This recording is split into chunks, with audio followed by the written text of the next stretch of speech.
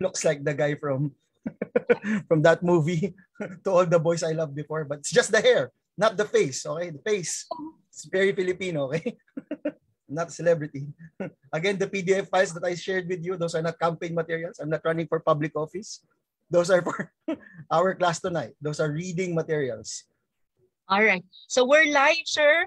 Once again, good evening, everyone. Good evening, IFNG. Good evening, 9.09ers. And once again, we're here for our reading lecture series, and we're going to tackle regarding true, false, and not given with our very own Sir Marlone Viardo. Sir?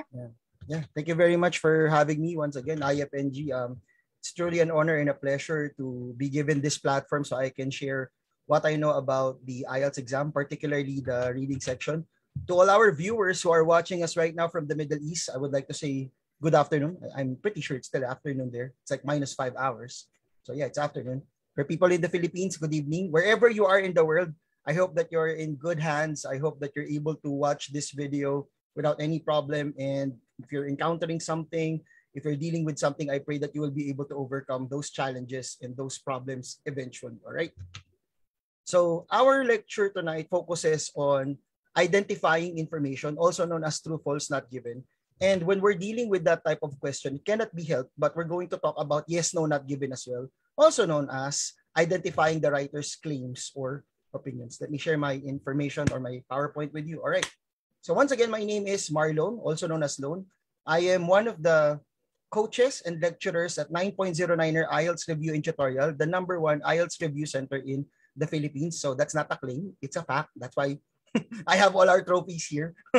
We're not making false claims at Niner. Maybe you're thinking, oh, this guy's just bragging, you know. It's easy to say you're #1. No, the trophy says it all. And I'm going to impart with you my experiences and knowledge of the IELTS reading exam. If you want to get a score like I did in the actual IELTS reading test, then please listen. Sir, why should we listen to you? What's your score in the IELTS reading test? I got 3. If you want to get 3, listen to me. No, just kidding. My score is 3 times 3. So I got a 9 in the IELTS reading exam. I took the academic module. Not 3. Possibly, why should I listen to you? You only got 3. 3 times 3. I got a 9. So I'm not going to claim that I'm the only repository of wisdom in the whole world when it comes to reading. Definitely at Niner alone, we have other people who got good scores in the reading exam. But what I will share with you is, at its core, what we teach with our students, or what we teach to our students at Niner, plus my personal experiences with the exam. So a little bit of personal touch from my end, okay? So for everyone who's watching right now who is not familiar with the IELTS exam, so let me just give you a quick overview. IELTS, also known as the International English Language Testing System, is a standardized international English exam that you have to take if you want to work, study, or live in an English-speaking country. So obviously that includes the US, the UK, Australia, Canada, New Zealand, and Ireland. So the IELTS has 2 components, the written components and the speaking component. The written components are the listening, reading, and writing section. The speaking component is the speaking section. In most cases, you will take all the written components in one sitting. For example, if you registered for an exam on February 14, Nax, Valentine's. If you registered for an exam on February 14, you have to take your listening, reading, and writing exam on that day. What about your speaking test, your speaking section?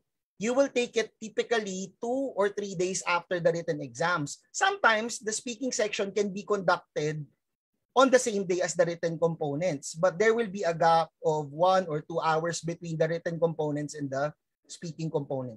Now, why am I talking about that? Like, what does it have to do with what I'm talking about today? So today we're going to focus on the reading section. And the reading section is the second component of the written exams that you have to deal with. Before you get to the reading section, you have already spent 30 to 40 minutes on the listening section. So what does that tell you? Before you get to the reading section, you're a little bit tired already. So the listening exam already took away some of your energy.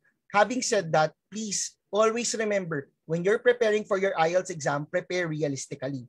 The test will not only try to challenge your mental abilities. It will also challenge your physical abilities. If you are not preparing for your test realistically, then your stamina will fail you.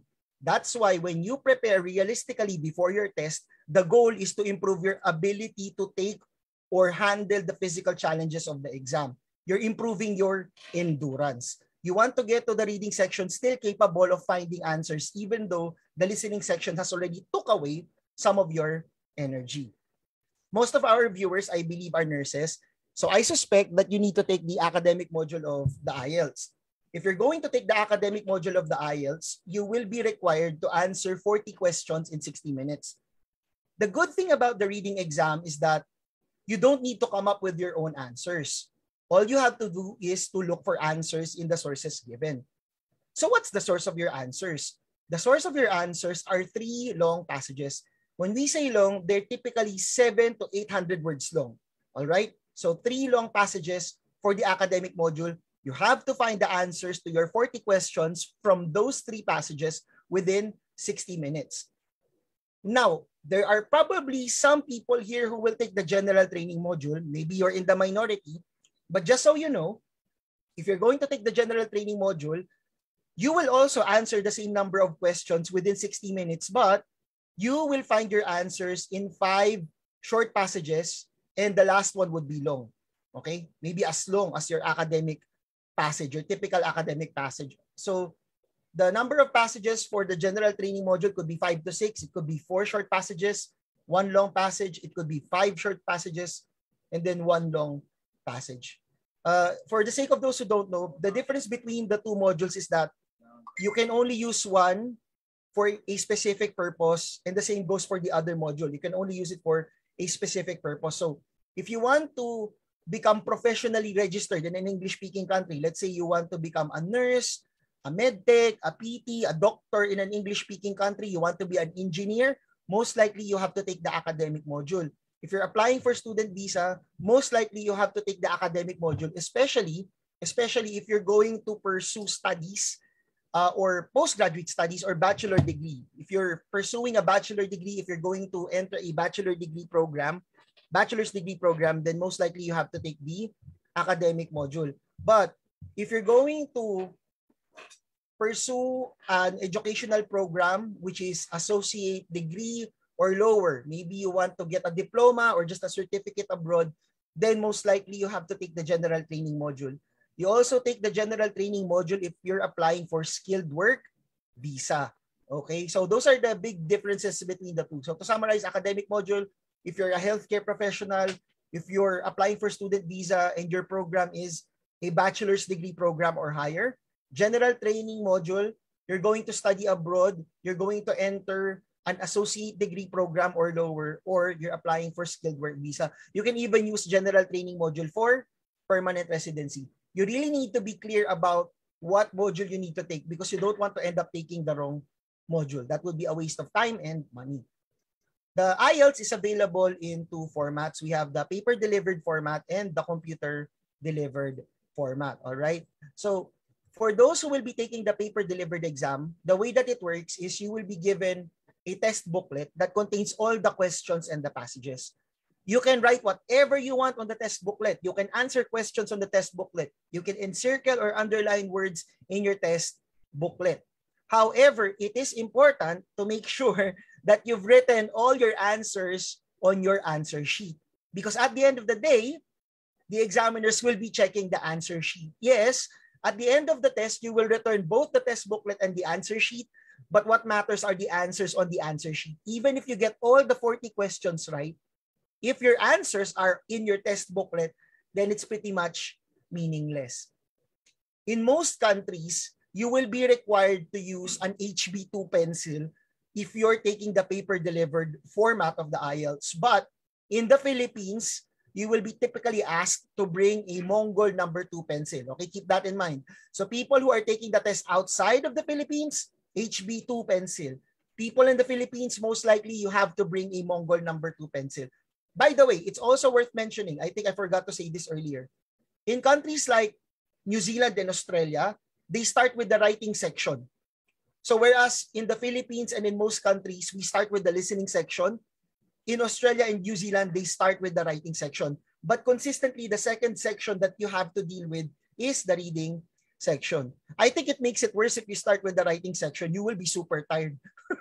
You will be super tired before you get to your reading section. It's like all your brain cells have been exhausted for the writing exam.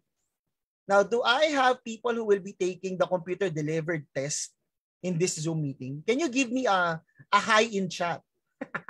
If you're going to take the computer-delivered test, can you give me a hi in chat? Show me that you're with me. Are you with me or are you against me? Okay, nobody's responding. I'm just going to be under the assumption that there are people here who will be taking the computer-delivered version of that. Oh, thank you, Melsa.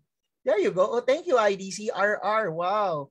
Thank you, Rodeline. All right. So these are the people who will be taking the computer-delivered version of the test. So I have here a video from Ielts itself.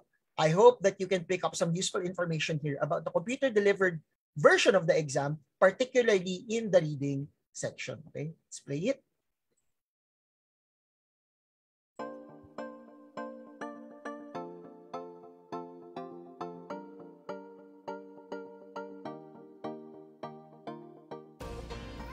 In the reading test, the text appears on the left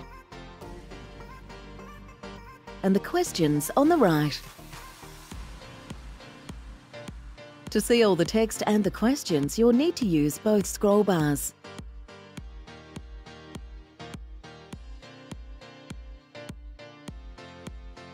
For some questions, you need to choose an answer. If you want to change your answer, click on a new answer. If you want to leave a question unanswered, click on the answer again. To look at the next question, just click on the question itself.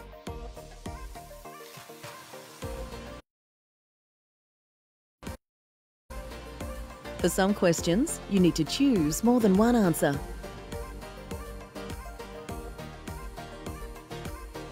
If you want to change any of your answers, click on the answer you want to change and then click on your new answer. If you want to leave any of the questions unanswered, click on the answer again.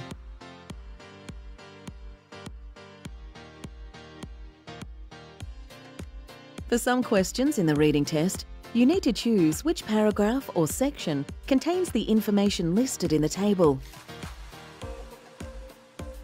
Remember to scroll to read all the text.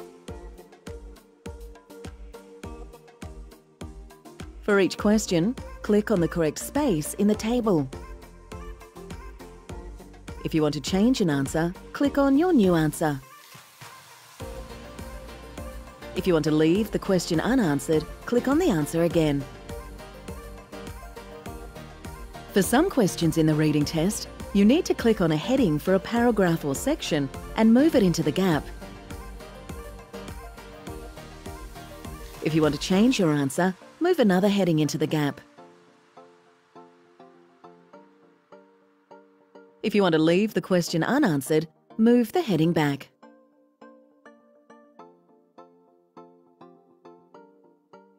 And for some questions, you need to write your answer on a gap in a diagram.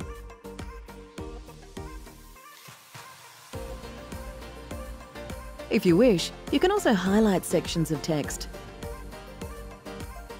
To do this, left-click and drag your cursor over the section of text or question you wish to highlight. Then right-click and select the highlight option. To remove highlighting from the text, right-click on the highlighted area and select Clear.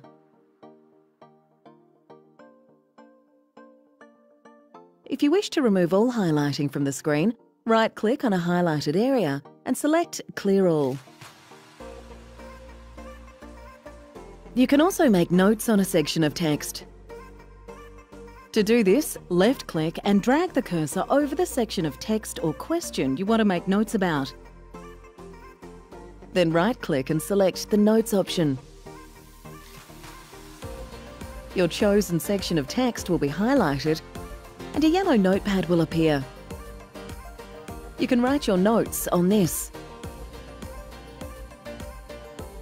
Click click on the cross in the notepad to hide your notes.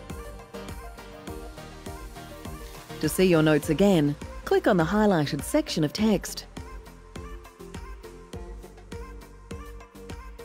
If you want to see which areas of highlighted text have notes, move the cursor slowly over each area of highlighted text.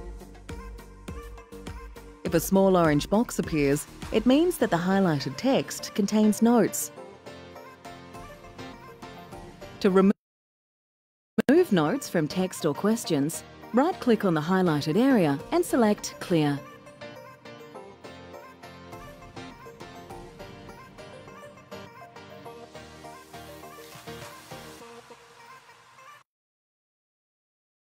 Okay, so for people who will be taking the computer-delivered format for the IELTS, I hope that you learned something valuable from that particular video. So key differences, if you're taking the paper-delivered version of the test, you have to write down your notes or whatever observation you want to write down on your test booklet. Whereas with the computer-delivered version of the test, the software that you will be using has a feature that allows you to take notes. In the paper-delivered version of the exam, you can underline or encircle words in the passage, whereas in the computer-delivered version of the test, you can highlight words, again, using a feature provided by the software that you will be using, okay? Don't worry, Miss GL. It's okay that you're late. It happens to the best of us. What matters is you are here with us. You're here with us. And although we're not talking about the TOEFL today, I still remain, as you call me, the father of... Complete the sentence, Miss Gladys. The father of... Up to you to complete it. TOEFLism. There you go. That's why I love Miss Gladys. Very supportive. Thank you so much, ma'am.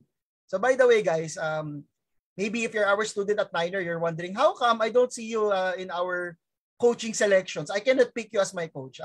Lately, I've been focusing more on the TOEFL, the test of English as a foreign language. It's an alternative to the IELTS. If you're struggling with the IELTS, then consider taking the TOEFL. But that's a topic for another day. Of course, we're here to talk about the IELTS. But just to explain myself, for people who are looking for me, like, how come I can't book you? You said you're one of the coaches. Yeah, that's the reason.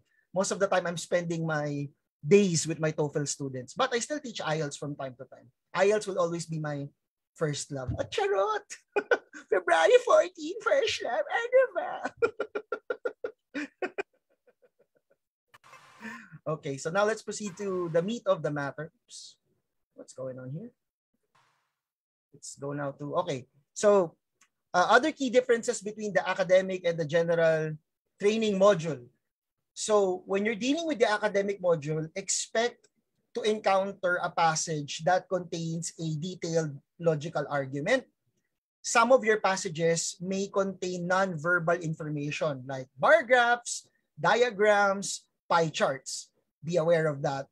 And there will be instances where a passage will contain jargons or technical terms.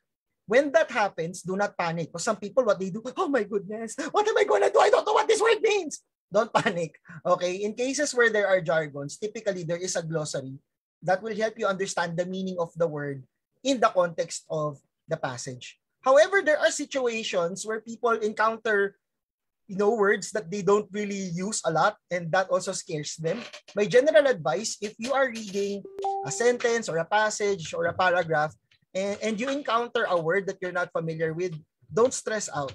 Just try to look for context clues, like how is that word used in the context of the passage? Or you also have the option to ignore that singular word. Sometimes one word doesn't really determine the answer to a question. There's also no point in stressing yourself if you cannot figure out what a word means. If that's the case, skip the question related to that weird word and keep moving forward. Never sacrifice one question for the entirety of the exam, okay? 39 is always better than 40. You have 40 questions, 39 is always better than 40. If you have a perfectionist mindset, most of the time that can be your own enemy. So it's better to cut your losses. Okay, I can't answer this question, so what? Move on. There are still other questions and maybe I'll do better with them. It's like with your love life, Cut your losses, move on. Can you relate? Who can relate? If you can relate, I can understand. Why? Because it's almost Valentine's. So that approach also works in your love life. And it also works in the IELTS reading exam. Okay, cut your losses. If you don't know what to do, move on. You don't deserve someone that's using you as a second choice. You don't deserve someone that's not sure about you. Okay, you move forward. Okay, sir, why are you doing this to me? I just want to forget him. I just want to forget her. Worry ka pa. If I know you still want to be with your ex, nako. Bad yan, bad yan. You still want, exes are exes for a reason. Yeah, deep inside you're hoping, you'll get back together with it. Just like, I'm hoping I can still answer that question. No. Accept the fact, if you don't know the answer to the question, let it go. There are probably other questions that you can answer. No? Just like your relationship. No? Stop wishing that it's you and that other person again. No?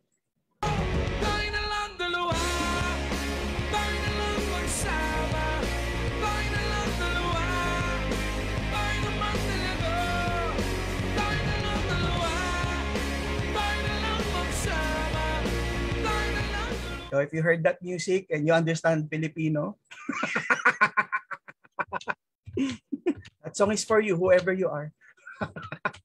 Anyway, going back. Yeah, there could be jargons. And if you don't know what they mean, no, there are glossaries provided.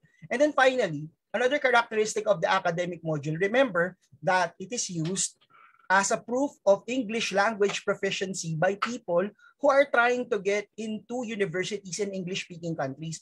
Having said that, the passages in the academic module are relatable for people who will be pursuing higher education in English-speaking countries. And again, when I refer to higher education, what I meant by that is bachelor's degree or higher, master's degree, PhD. Okay, so those are the types of reading passages that you will encounter in the academic module.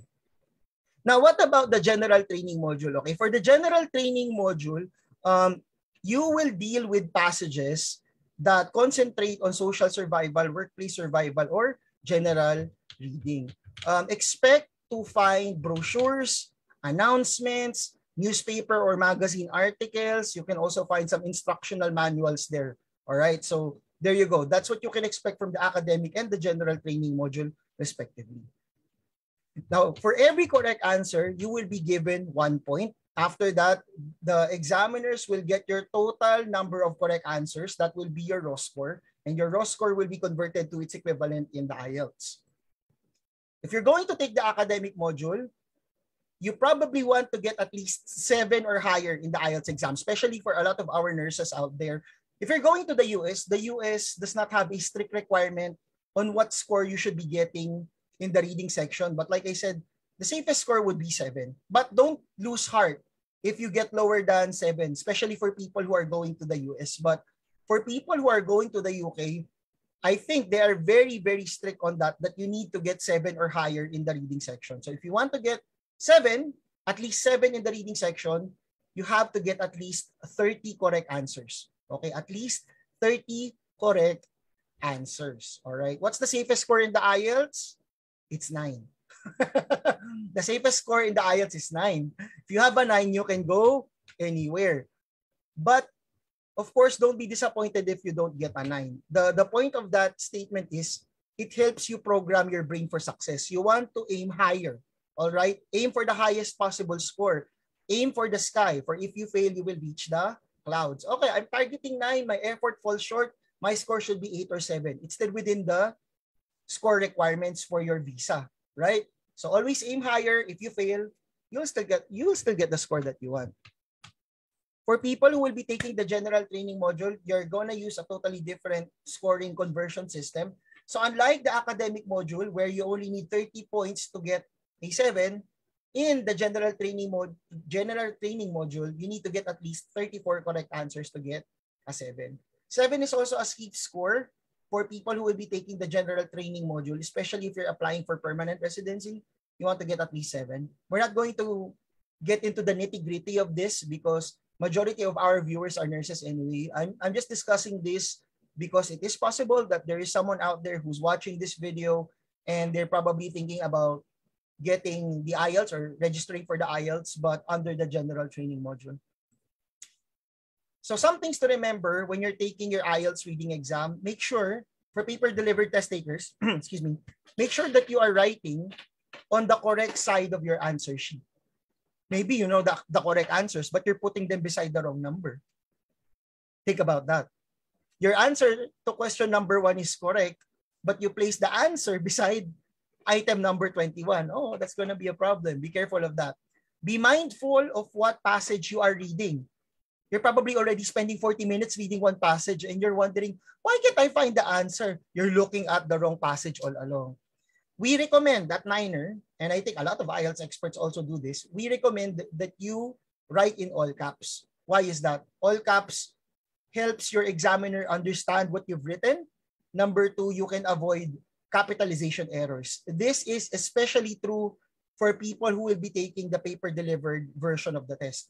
If you're taking the computer-delivered exam, you don't need to write in all caps, but writing in all caps in the computer-delivered exam won't be a problem. Again, this is only for the reading section. Okay, let's clarify that. Only for the reading section.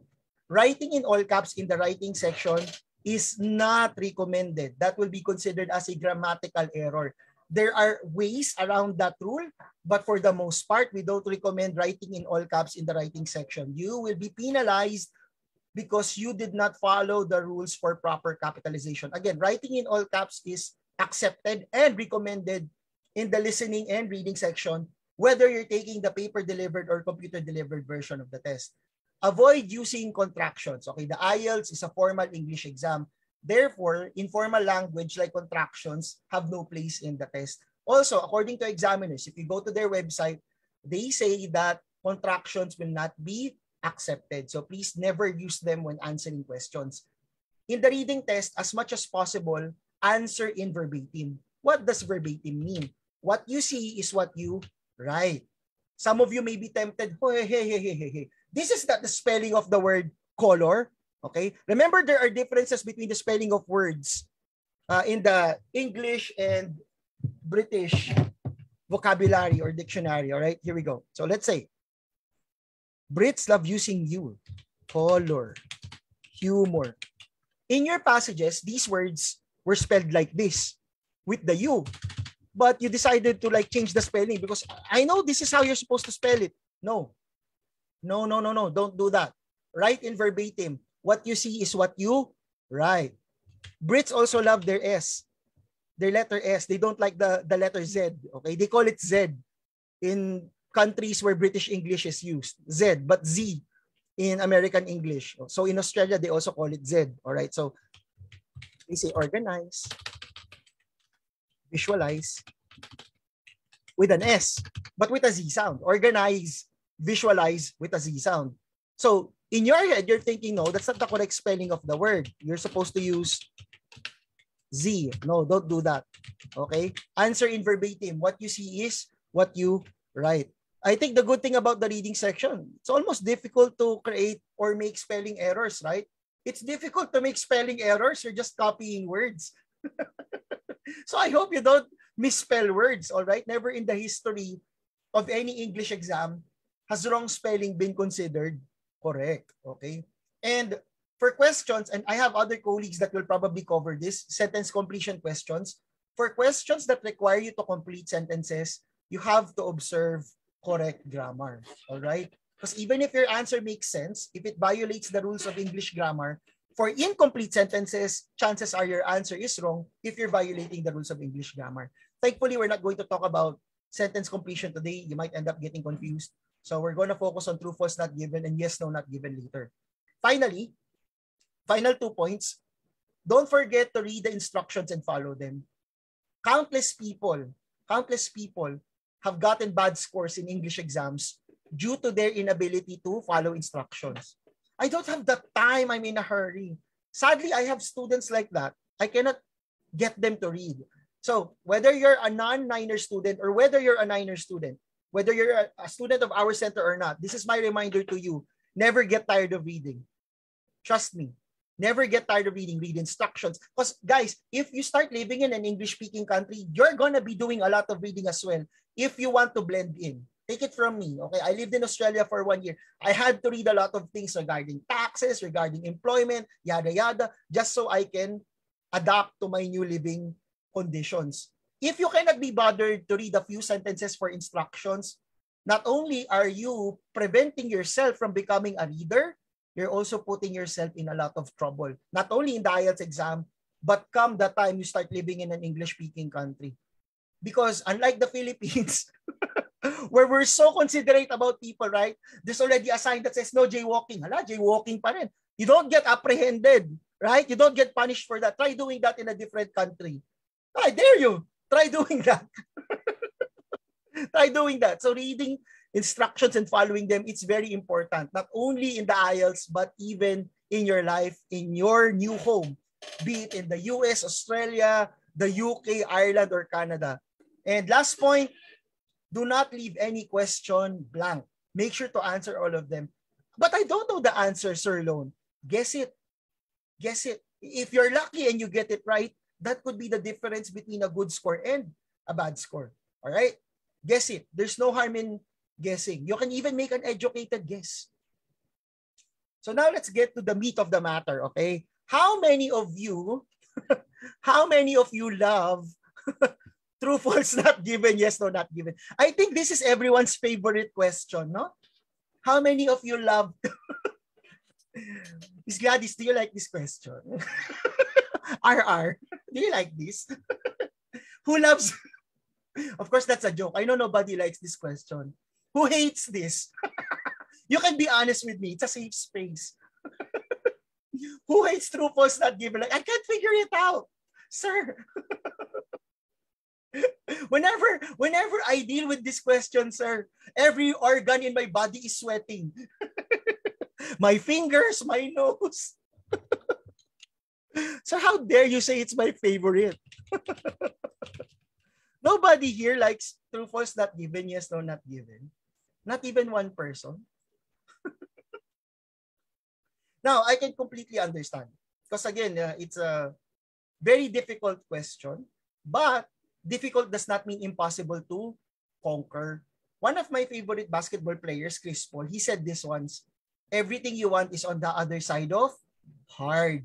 Oh, di ba? Everything you want is on the other side of hard. So, yeah, it is hard, but eventually, once you figure it out, you will realize that, hey, once I figure it out, this is gonna be a breeze. Also, I think it will serve you well, ladies and gentlemen, if you start speaking life in your heart and your head. I always quote this famous philosopher. I love this mantra so much. According to René Descartes, you think, therefore you are. If you keep telling yourself that you suck, that you're a bad reader, that your English communication skills are not good enough for the IELTS exam, you're programming yourself to fail. Because you think, therefore you are. When you speak it, it becomes your identity. What you think becomes your words. Your words become your actions. Your actions form who you are. So stop underestimating yourself. Yeah, you're not good at this immediately, but that's why you're studying, right? That's why you're reviewing. Eventually, you will become better. Okay? Just trust the good things that the Lord planted in your heart, in your life, the skills that He gave you. Okay? A lot of you passed rigorous exams to become healthcare professionals. Am I correct? Like, imagine this, 4 years in college, 5 years in college, trying to get through the challenges of getting your bachelor's degree in nursing. That wasn't a piece of cake. That was hard. And then after all that, you had to take the PRC licensure exam. And not everyone passes that test. But yet here you are. You're already working in the medical world. You're working in the medical field. That's a testament to your greatness. So never say bad things about yourself. You are limited. You're not perfect. But you can do this. You got this. Just be patient with yourself. Stop saying bad things about yourself, okay? You are the cream of the crop, okay? Can you type that in chat? For people who are in this Zoom meeting right now, say cream of the crop, okay? Show me that we're on the same page. You have to believe it. You have to say it over and over again to program your mind for success. Cream of the crop, okay? Yes, thank you, IDC. Thank you, Anne. Yes, you are the cream of the crop. Thank you, Jazz. Yeah, that's true. You are the cream of the crop. Very good. Yeah, keep going. And hopefully, with what I will teach you, you're the cream of the crop, and that niner, we will make you creamier. Okay? Remember that. You're the cream of the crop, and that niner, we make you creamier. Okay? Keep that in mind.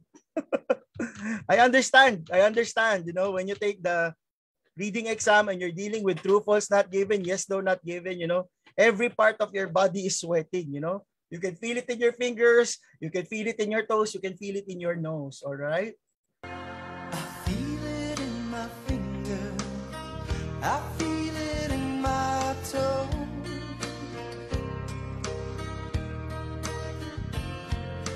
Love is all around me, and so the feeling grows. See, love is all around you because February 14 is fast approaching. And you also have to love yourself. Okay, love yourself. Okay, you got this. Believe in yourself. In a world full of haters, the last thing that you need is to hate yourself. Okay, you already have a lot of haters. All right, don't add yourself to that list. Okay, so true, false, not given, also known as identifying information, is a type of question that is designed to check if you can fact check. Wow, puro check. Fact check. What does that mean, sir? Fact na fact. Hindi.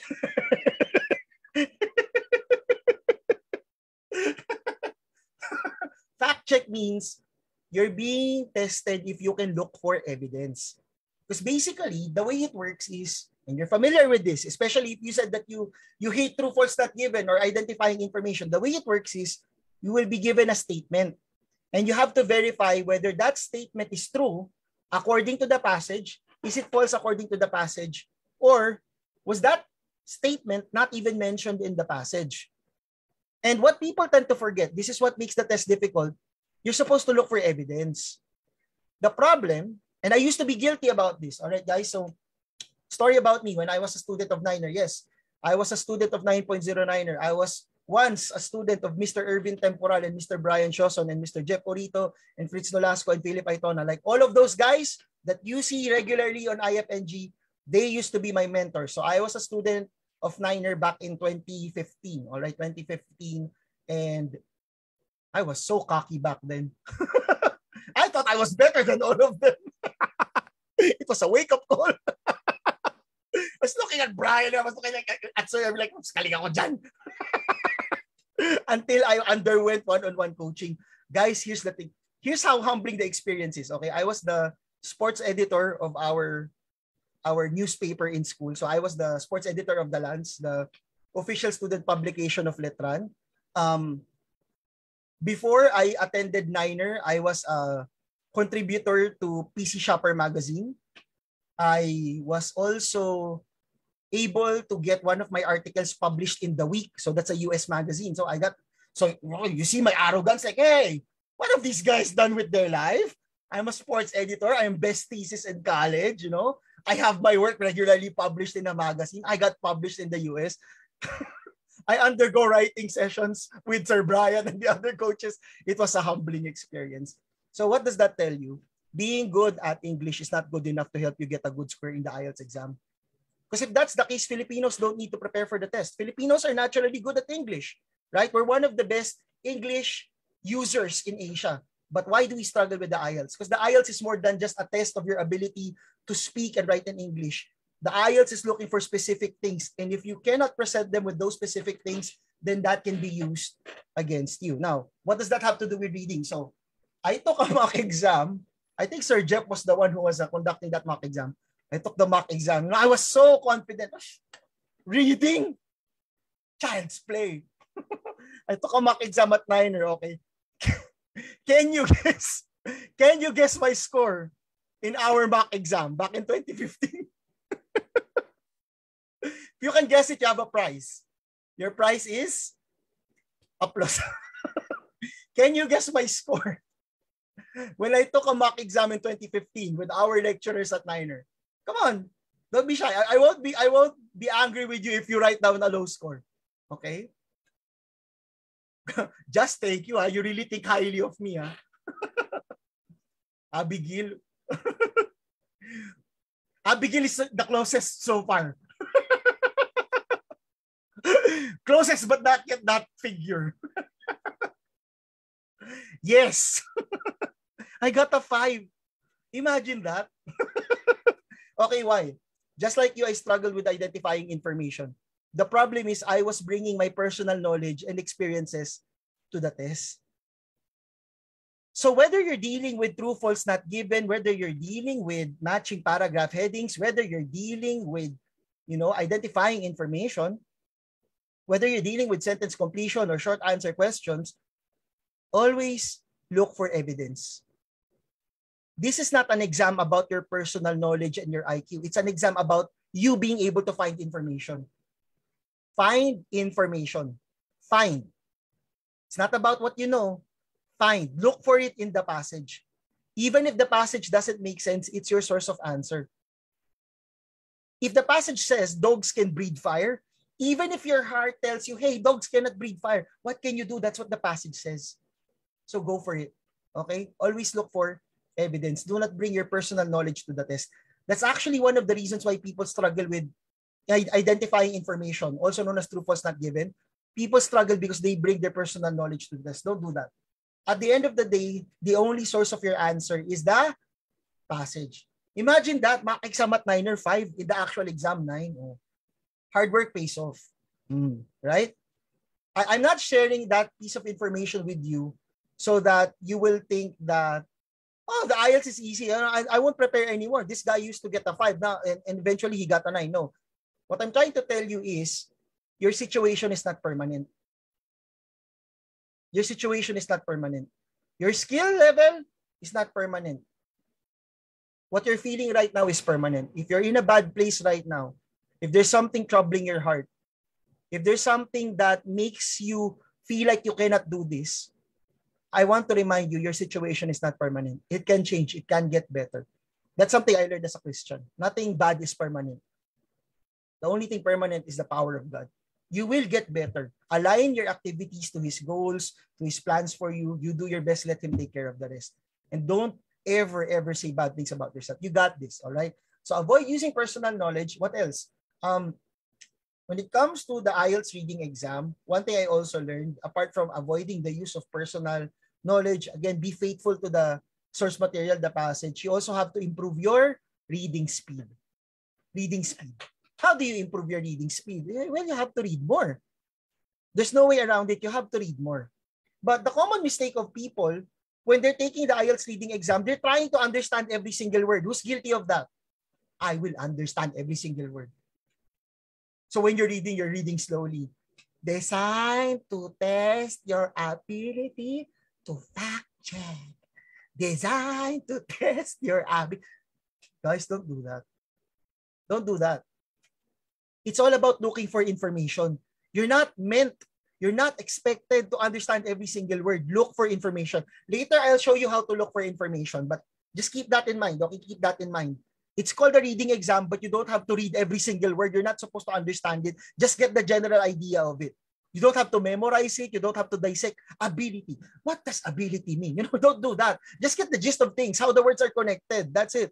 You don't have to analyze every single word. Okay. So how is true, false, not given different from yes, no, not given? Yes, no, not given is testing your ability if you can comprehend and distinguish the opinions or views of the writer. So those are the key differences between the two. True, false, not given is all about fact-checking. Yes, no, not given, you're trying to comprehend or distinguish the opinions or views of the writer. How does that affect your strategy? True, false, not given is very straightforward. Okay. Is it said in the passage? Is it? Okay, true. Is it not said? Not given.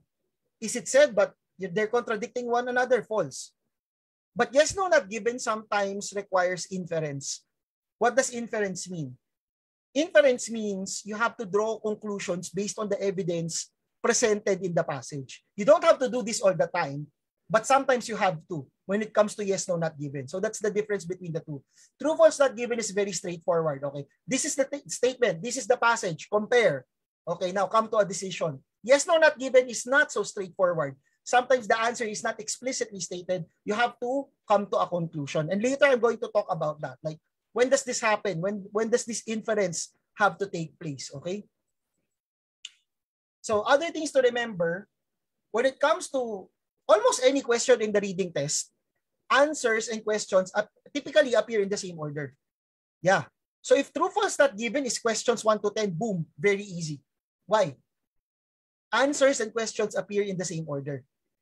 So that means question number 1, the answer to question number 1 can be found in the first paragraph. Answers and questions appear in the same order. Question number 2, the answer could be in the second paragraph. Question number 3, the answer could be in the third paragraph. Now take note, I'm using the word could be. Because sometimes, question 1, the answer is in the first paragraph. Question 2, the answer could also be in the first paragraph, could be in the second paragraph. So just be mindful of that. But bottom line, questions and answers appear in the same order for the most part. This is especially true for the first questions. Questions 1 to 10, questions 10 to 20. Yeah, that could happen. But don't expect that to happen in the final passage. In the final passage, the order of the answers and the order of the questions may be a little bit different. How does that affect your strategy? If the questions and the answers appear in the same order, meaning to say, true, false, not given is questions 1 to 6. So that means it's paragraph 1 to 6. Focus on that. If that's your situation, if that's the scenario you're dealing with, you may want to use scanning. Scan the question first and then compare it to the passage. But if true, false, not given is in the last passage, meaning to say the last set of questions, instead of scanning, maybe use skimming. Skim the passage first before you go to the questions. Because again, if your true, false, not given question is in the last passage, there's a chance that the answers and the questions do not appear in the same order anymore. Am I making sense, guys? Am I talking too fast? Like, are we keeping up? Are we good? Please let me know if you don't understand it. I'll be more than happy to repeat it. Are we good, guys? Because, typically I get I get some feedback with my students at Niner. But here, I'm trying to get a feel of things. Are we good? Okay, Miss Gladys is responding. What about the rest of you guys? We good? Are we able to understand that? Answers appear in the same order if they're the first set of questions. But if they're not, typically they don't appear in the same order. I hope I'm making sense, all right? Another thing that you have to keep mind of, there is an even distribution of answers. What does that mean? Even distribution. If you have true, false, not given, it will always use the 3 choices. There will be a question that you have to answer with true. There will be a question that you will have to answer with false. There will be a question where you have to use not given. You will never, ever answer all the questions with just true, not just with false, not just with not given. You will never just use 2 options. You will use all 3 of them. So what does that tell you? You're answering questions 1 to 6. And so far, you have been writing only true. You're probably getting some of the questions right. Not probably, you're certainly getting the questions wrong. I'm sorry, some questions wrong. Because you cannot exclusively use true. Some of the questions, you have to use false or not given. You're answering questions 1 to 6. Your answers so far are just true or false. Oh, there are wrong answers there. You have to use not given eventually. So there is an even distribution of answers. You have to use all the choices eventually.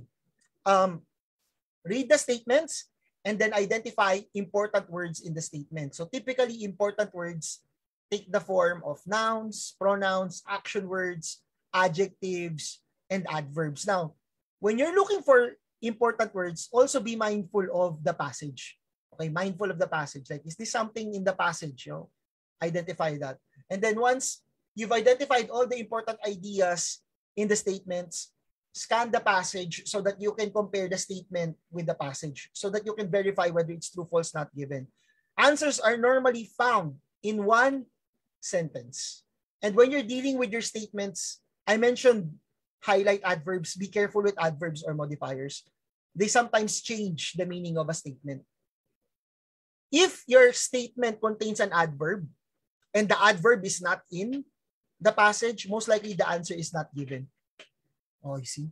Be careful of adverbs.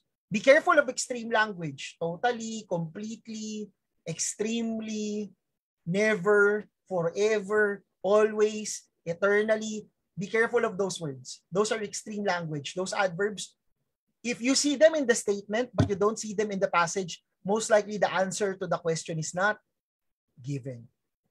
So to summarize, again, answers and questions appear in the same order. Even distribution of answers.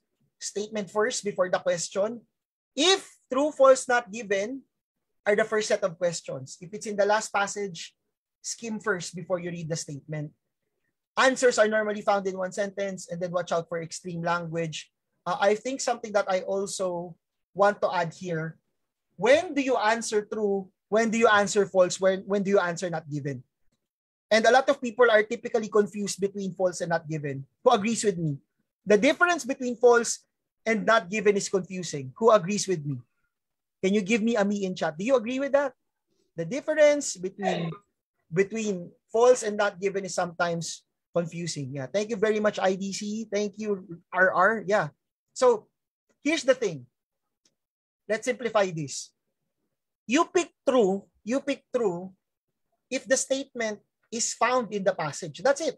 It's exactly in the passage. Now, bear in mind, the words in the statement may not be the same words in the passage. So your ability to recognize synonyms and paraphrased information will come into play. Okay? So keep that in mind. The words in the statement may not be the same words in the passage, but if the statement and the passage are expressing the same ideas, it's true. It's true. If the statement is a paraphrased version of the sentence in the passage, it's true. When do you answer false? It's wrong. You can prove it's wrong. You can prove it's wrong. For example, let me type it in on our whiteboard. Okay. How can you prove it's wrong?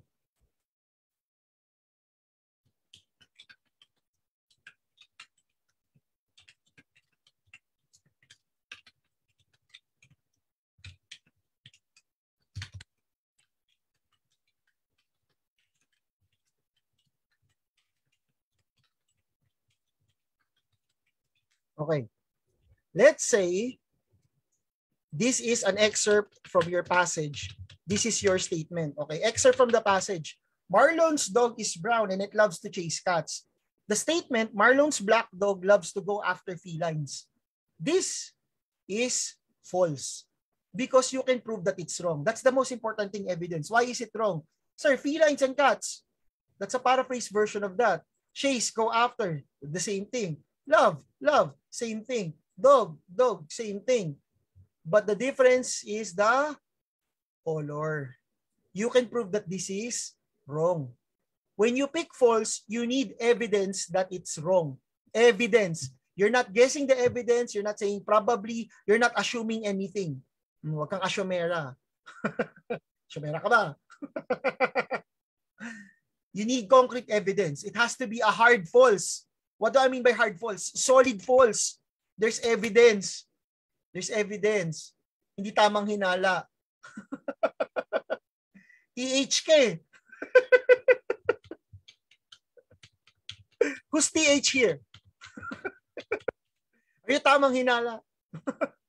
Are you guilty of that? Because if you are, maybe that's why you're struggling with the IELTS reading test. Don't be TH. Look for evidence. Si IDC tumatawa pero deep inside hurt.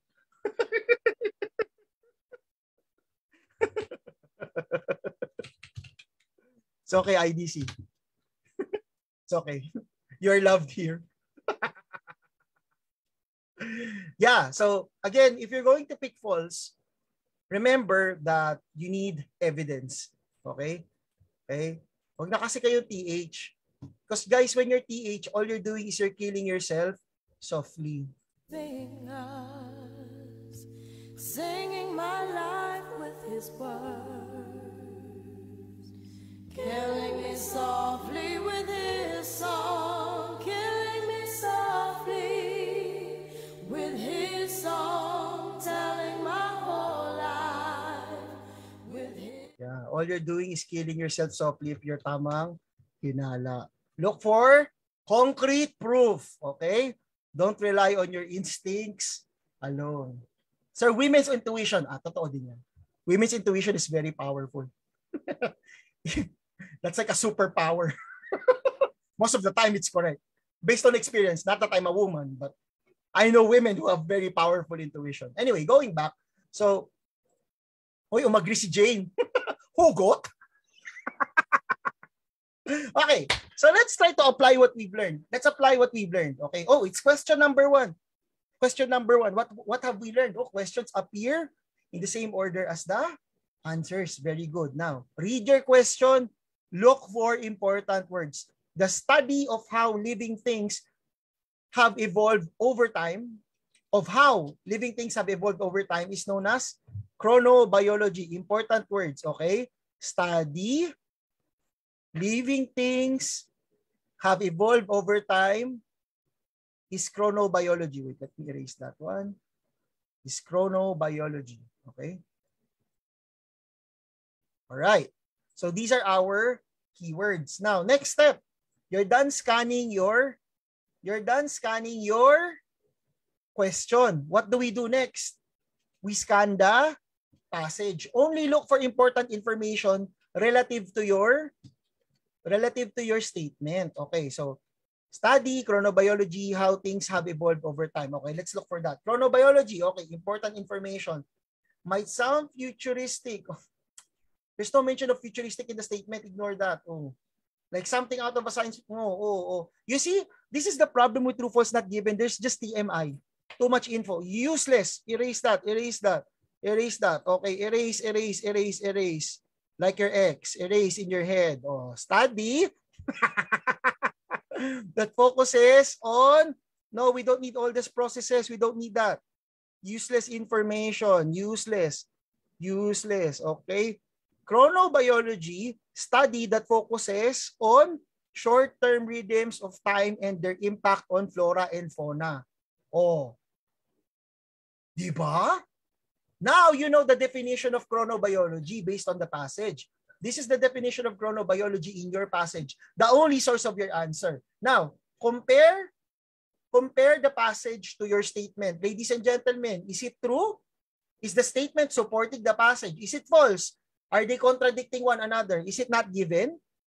What do you think is the answer? Type it in chat. Come on. Come on, you answer. Kasi you're not learning if I'm going to answer it for you. According to RR, false. This is like Pero o Bayong. You want to copy RR? According to Rodeline, not given. Kala ko Rodeline, ibig sabihin, NG, napakagwapo eh. But okay, I understand. Hey, what about the rest of you? There are 38 people in the meeting. Come on, guys. You don't want to answer? I give you guys 30 seconds. Bibigyan ko kayo ng jacket, Joe. Jacket sa ngipin. According to Abigail, it's false. All right? Anyone else? Don't be afraid, guys. This is what I'm going to tell you. Maybe some of you are afraid to write their answers because, sir, I'm embarrassed to be wrong. Better to be wrong now than to be wrong in the actual exam. Do you agree? That's the purpose of learning. People who are afraid to make mistakes are people who will prevent themselves from learning. Don't be afraid to make mistakes. It's part of the process. We're all learning here. You're not alone. It's okay to make mistakes. No one's going to make fun of you. No one will condemn you. Okay. To the people who answered false, congratulations. You got it right. Sir, why is false the correct answer? Okay, so now we're going to rationalize. And ladies and gentlemen, this is something that I want you to do on your own. When you are taking a practice test on your own, learn to rationalize. Okay? Repeat after me. You don't even have to type it in chat. Say it. Say it, even though I cannot hear you, even if you're muted on Zoom. Say it. Rationalize. Why? Some people, when they take practice test, they stop after they find out if they're right or wrong. That is not the most optimal way to learn. You don't stop just by figuring out if you're right or wrong. Figure out why you got it right. Figure out why you got it wrong. Because when you rationalize, it helps you better understand what are correct answers and wrong answers in the IELTS exam. Rationalize. And that's what we're going to do right now, rationalize. Why is this false and not given? Why? Okay? According to the statement, the definition of chronobiology is it's the study of how living things have evolved over time. That's the definition. The definition of chronobiology, according to the passage, is it's the study of short-term rhythms of time and their impact on flora and fauna. My question, to those who answered not given, my question, if this is the correct definition of chronobiology, is the statement right or wrong? Is it right or wrong? If this is the correct definition, okay, This is the passage. The passage is always right. For people who answered not given, if the passage is always right, and this is the definition of chronobiology, my question to you, is the statement right or wrong? What do you think? Is it right or wrong? It's wrong. And you have evidence, right? Think about this. So this is my analogy here. This is my analogy, okay? Analogy, okay? Statement number 1. Marlone's shirt is black. Okay, that's statement number 1. Okay, let's pretend. Let's pretend that that's statement number 1. Marlone's shirt is black, okay? Passage. Marlone's shirt is brown. Actually, it's maroon. My bad. Let's make it black first. I can't see it. Marlone's shirt is maroon. Okay. All right. So, ladies and gentlemen, based on these two short sentences, okay, Marlone's shirt is black, Marlone's shirt is maroon, we can prove that the statement is wrong because it goes against what the passage is telling you. According to the passage, what I'm wearing is maroon. The statement says I'm wearing black. You have evidence it's wrong. That's why the answer is false. In the same regard, statement number 1 is false. It's giving you a different meaning of chronobiology when in fact the meaning of chronobiology is mentioned in the passage. That's why you cannot say not given. You have evidence to support that this is wrong. It contradicts one another. Am I making sense? People who answered not given? I hope I am. People who answered not given, are we good? Did we understand why it's false? So again, when we pick not given, there's no evidence. We have evidence here. The definition of chronobiology is in the passage, but your statement is giving a wrong definition. It's a different definition, therefore it's false. Okay, I hope that's making sense, all right?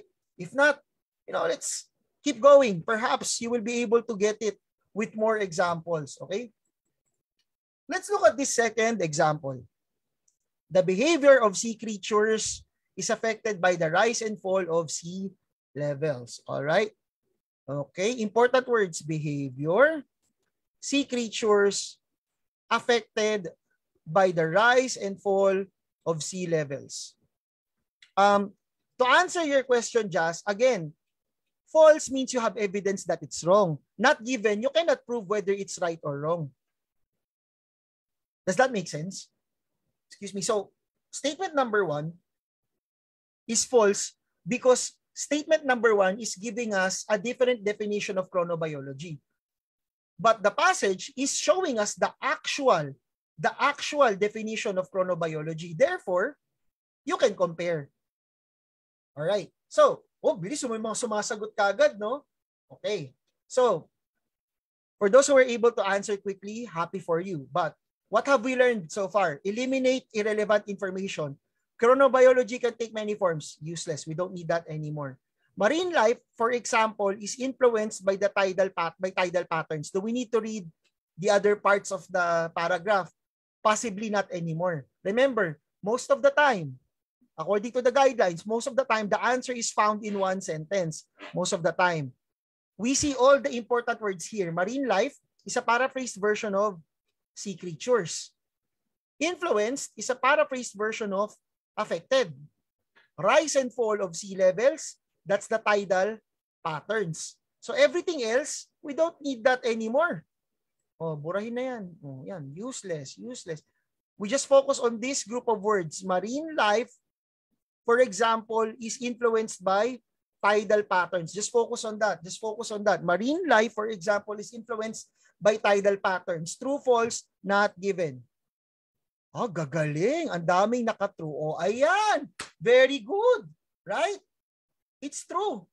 Galing. I'm proud of you guys. Good job. True. Very good. Okay, true. All right?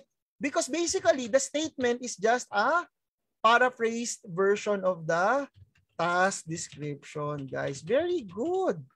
I'm so impressed, all right?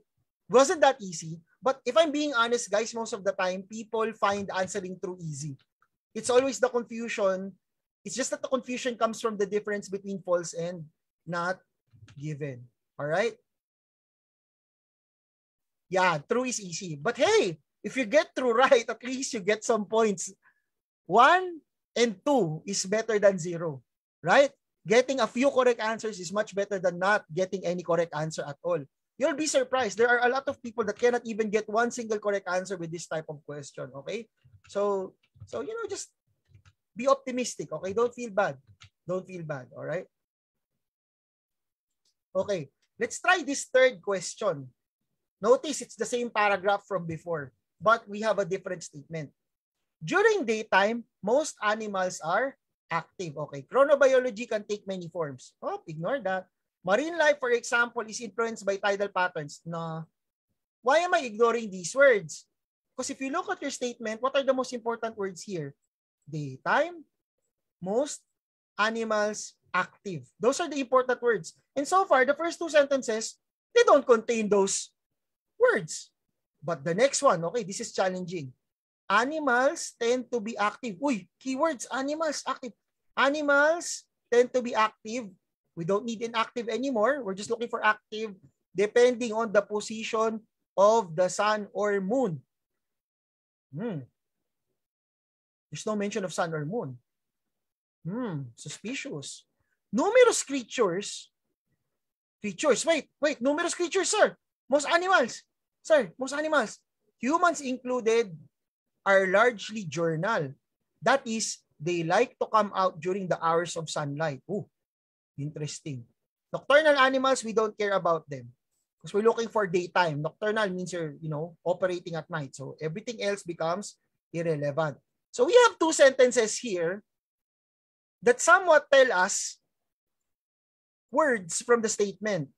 Now, based on these words, what do you think is the answer? True, false, not given.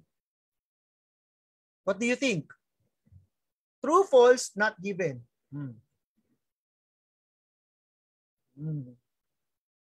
I'll give you 30 seconds to think about it. Huh?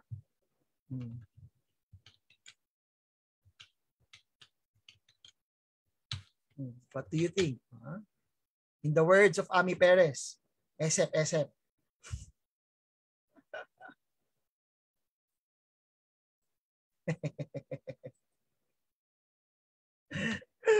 In the words of Ami Perez, SF.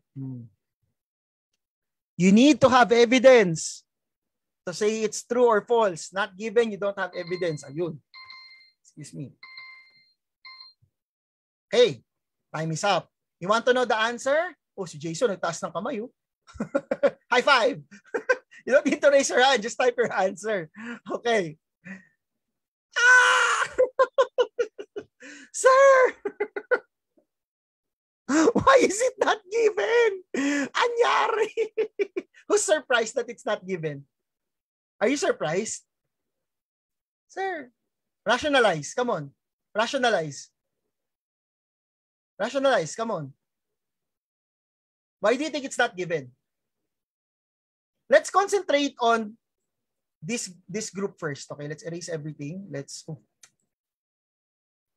not true. The answer is already on the board, not given. What are you saying?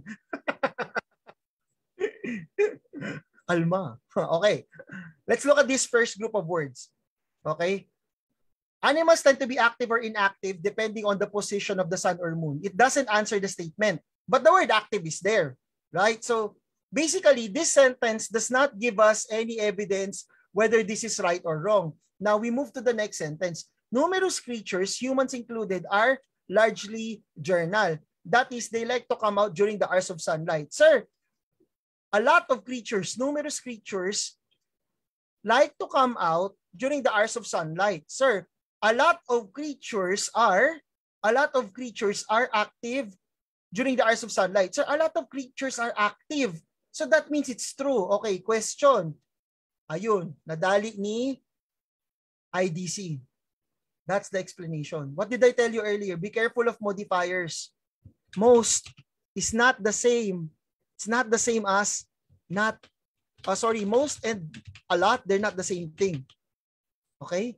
Most and a lot are not the same thing. Most and numerous are not the same thing. Numerous, 100, 200, 300, 400, 1 million. Okay, numerous. But the problem is when you use the word most, it's very specific. Most is 90 to 99% of a population. Class, looking at your paragraph, where does it say 99% of the population? Where does it say 90% of the population? Where's your evidence? Tell me. Where? We only have the word numerous. 50% of the population is numerous. You have 100 classmates, 50%. That's numerous, but that's not most. That's numerous. Okay, question. Come on, answer me. Where is your evidence of the 90% or 99%? Is there evidence? None. That's why it's not given. Be careful. We discussed that earlier. Be careful of adverbs. Most and numerous are not the same thing. Most is more specific. Numerous is vague. It's broad. Most is very specific. Am I making sense, guys? Does that make sense? If you don't like my explanation, look at IDC's explanation. It's not the same.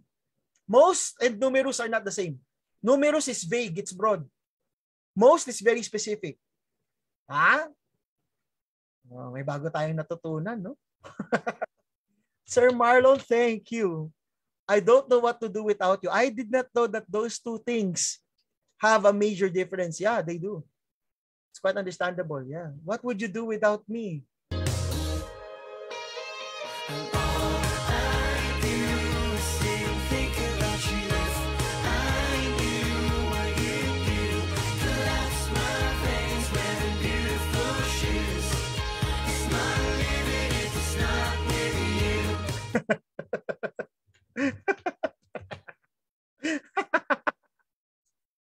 The music is not part of the presentation, IDC. It's for me to make, to just have fun. I'm doing it spontaneously, okay? I just have fast hands. Fast hands that were damaged by gaming. Hey, Gladys, that's 1975. That's a new band. What are you saying? That's a Gen Z band, okay? I'm not old, I'm young. When I was born, the popular band is BTS. What are you talking about, Gladys?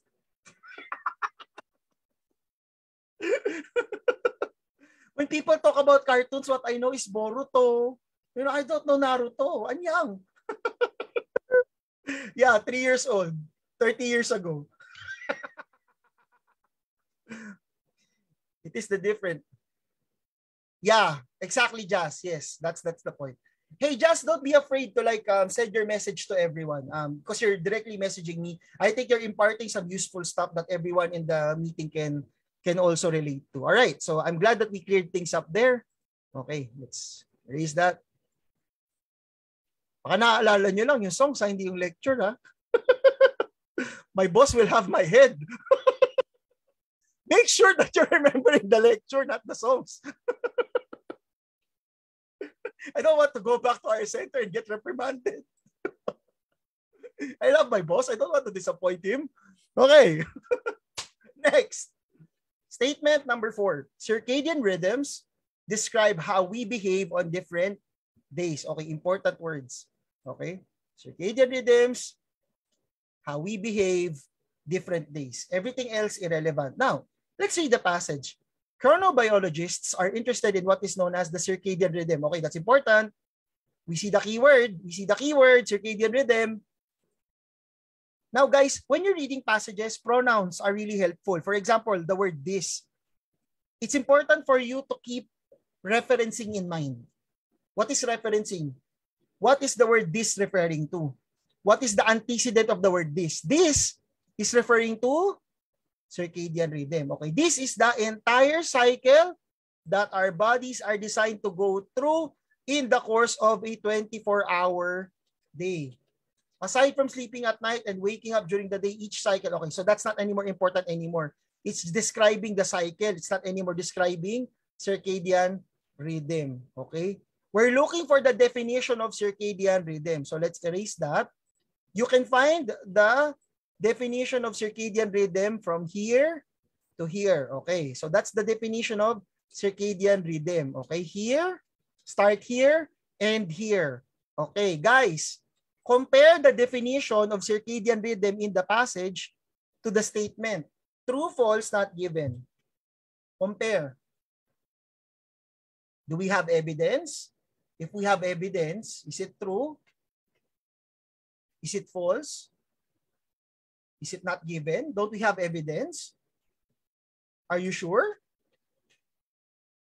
Again, you're reading a definition of circadian rhythm in the statement.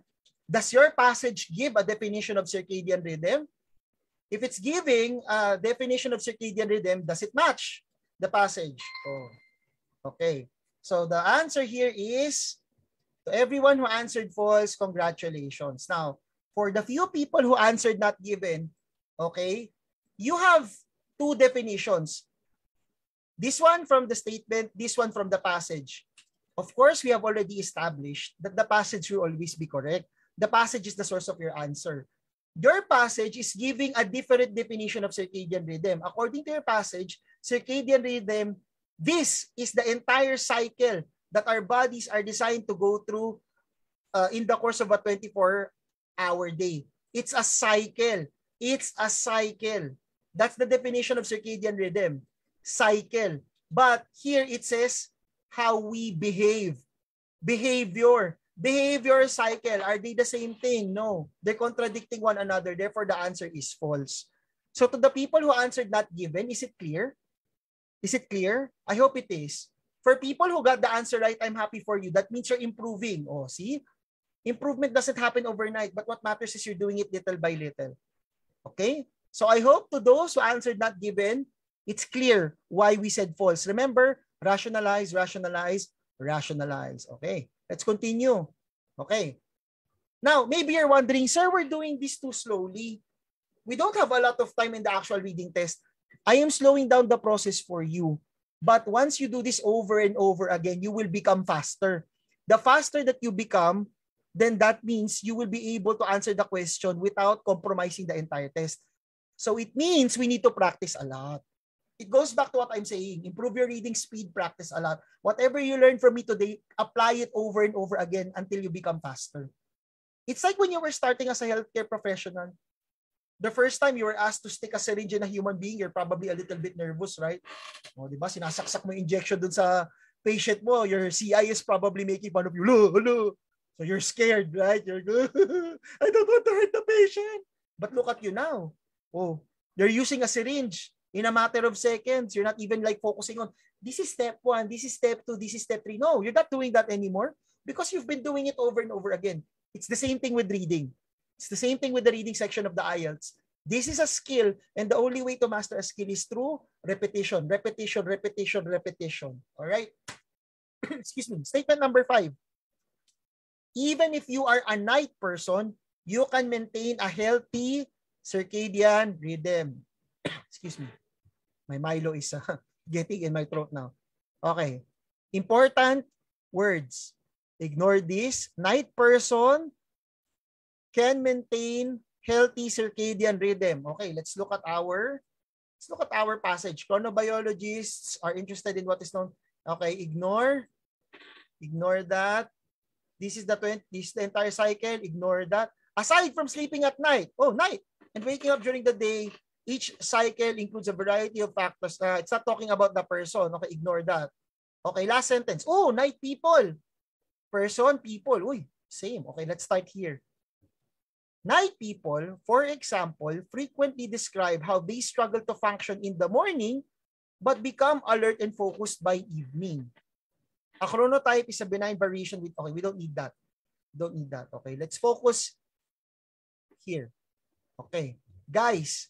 Statement versus passage. True, false, not given. What do you think? True, false, not given. Are you answer so fast? Ang ibig sabihin ba ng are ready, ready? O sabi ni Joshua, true daw. Ang meaning ng are ready, ready. Is that what RR means? Ready, ready. Okay, we have a few people giving their answers. Thank you so much for your answers. RR, Jazz, Abigail, Joshua, anyone else who would like to throw their hat in the ring? Sila lang? What about the rest? I'm scared, sir. I'm scared. Don't be afraid. You're here to figure out what you're doing wrong. So that means taking chances. You won't learn if you're just like listening to other people participate. Observing helps you learn, but it's not the most optimal way to do it. Experience is the best teacher. Find out if you're wrong or right. Tell me your answer. Ready or not, here I come. I'm gonna find you. And make you want me. Anyone else? Wala na? Okay. So the answer is actually, yes, the people who said true, you're correct. Okay, you're correct. Very good. Good job. For people who answered true, you're correct. Okay, why? Night people, night person.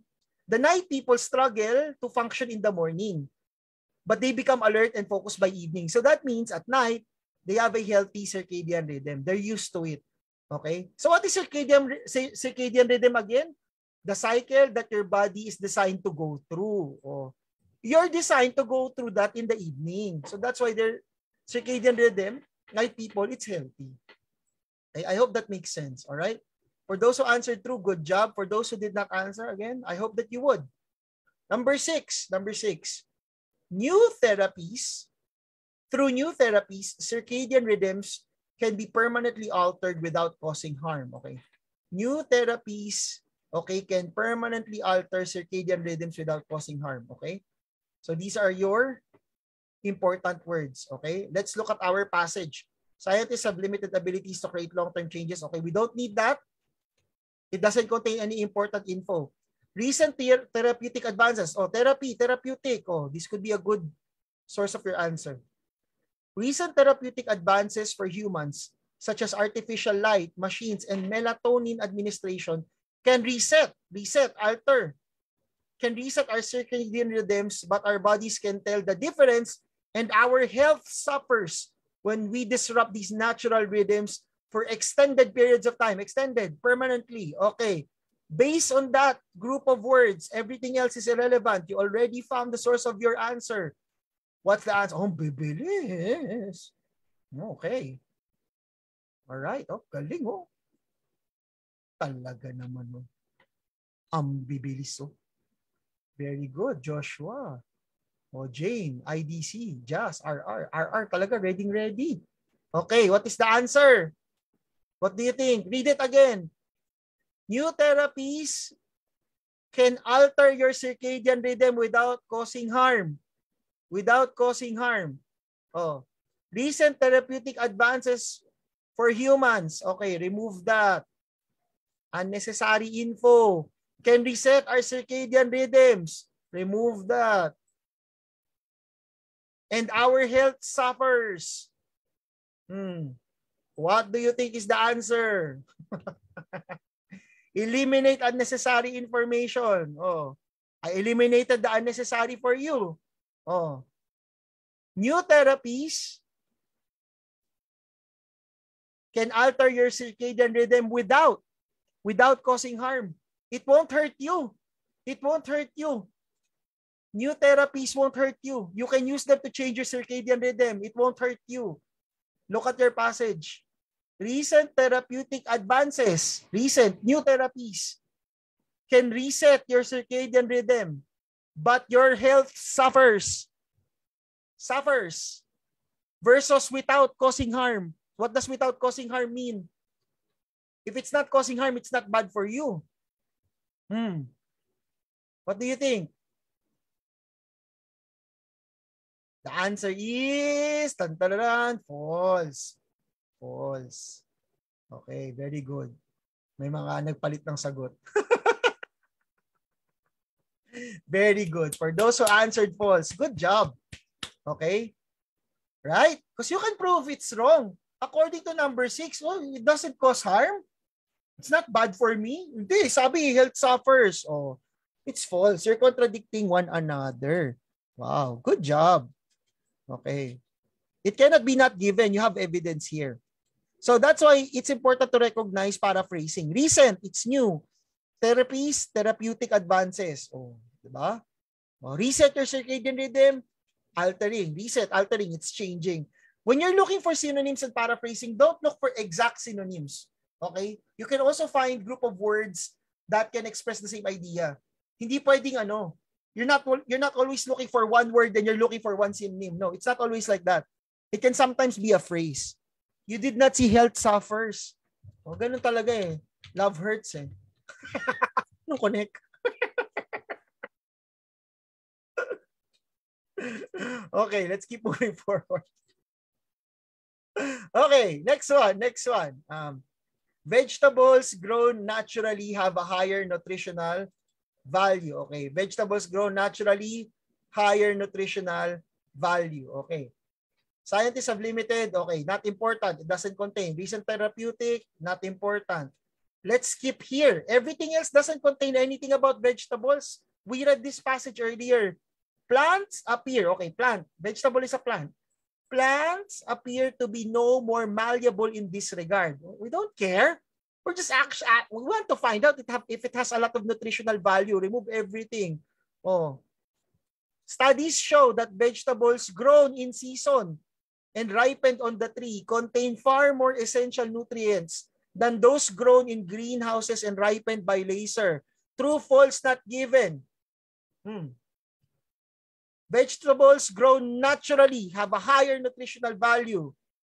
Vegetables grown in season and ripened on the tree contain far more essential nutrients. If it's grown in season and ripened on the tree, that means it's grown naturally. But if it's grown in greenhouses and ripened by laser, that's not grown naturally. That's artificial. That's something that you forced. That's not natural. So this is irrelevant. Focus on this one. Vegetables grown in season and ripened on the tree contain far more essential nutrients. Oh. True, false, not given. Hey. Chan-chararan. Wow, galing. People who answered true. Very good. Oh. See? Ang galing naman pala ng mga students sa IFNG. Mag-exam na kayo. You can do it.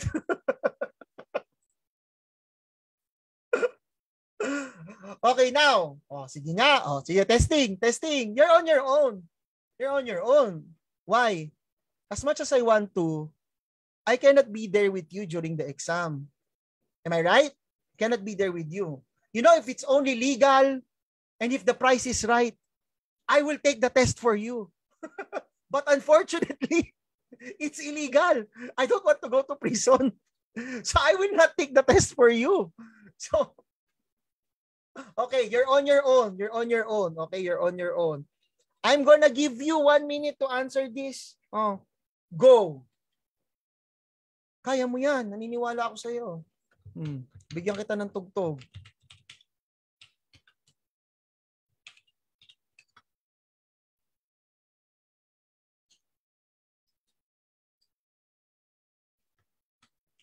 Yeah, kaya mo yan. Malaki ka na.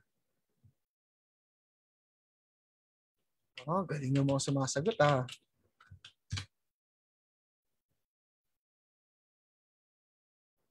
Oh, ignore that. You still have 30 more seconds. 1 minute is actually too long, but I just want you to like try to appreciate if it's the correct answer or not. Focus on that first.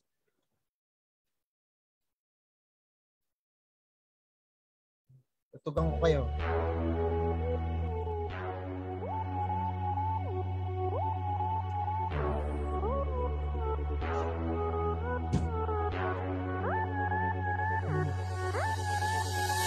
Sabay, yung beat biglang pinutol. Okay, what do you think is the answer? Okay, some people said not given. Wala kayong pagkakaisa. What are the important words? Important words, ponderosa, biggest type of pine. Okay, that's your important word. Okay, normally the answer is in one sentence. The answer is not given. Okay, why? Why is it not given? Okay, ponderosa is here. Ponderosa is here. It says ponderosa is large. Okay, it's large. But did the passage say it's the biggest? Is it the largest? No. We were informed that it's large. That's it. We don't know if it's the largest. That's not mentioned. That's why I told you, be careful with the adverbs, the adjectives, the modifiers. Large and biggest, they're not the same. Large and big. synonyms. Largest, biggest, synonyms. Large and biggest, not synonyms. Remember that when you are using the superlative form of the adjective, EST, biggest, EST, the comparison is more than one. The comparison is more than one. There's no comparison here in the passage. We're simply being told that the ponderosa pine is large. Are we clear? For people who answered false, are we clear why the answer is not given? Does that make sense? I hope it does. It's not given. Okay? Large and biggest, not synonyms. The passage is simply telling us that, hey, the ponderosa pine, it's big. But we're not comparing it to anything. So we cannot say it's the biggest. That type of information is not mentioned. We have no evidence to prove that. Are we clear? So parang kanina dali. Because I'm helping you. You have to do this on your own. Okay, next question. Most individuals are familiar with pines. Oh, look for keywords. You don't have to read everything. Oh. Bigyan ko kayo ng tugtog para ma-inspire.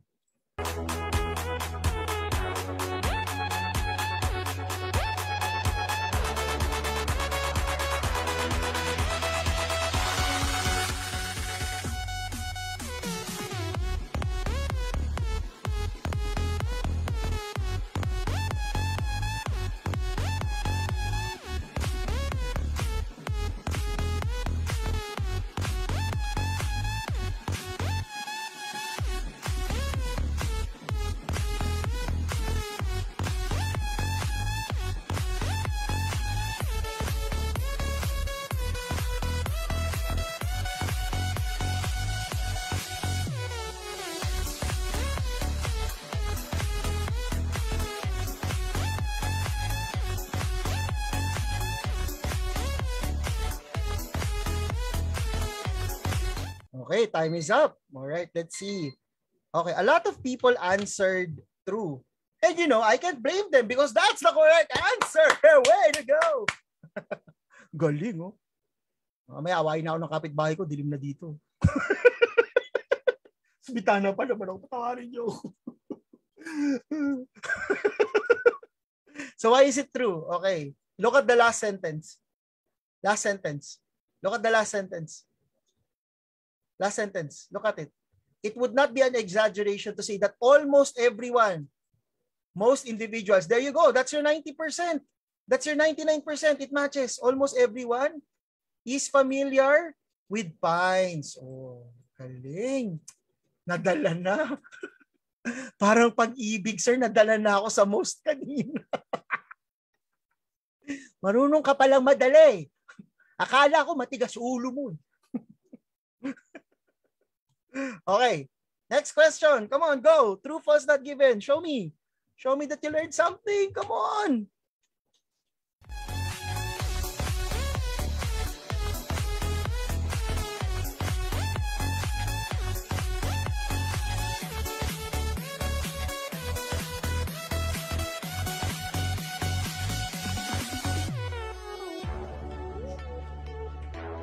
Show me your answers. Look for keywords. Don't try to analyze every single word. Come on.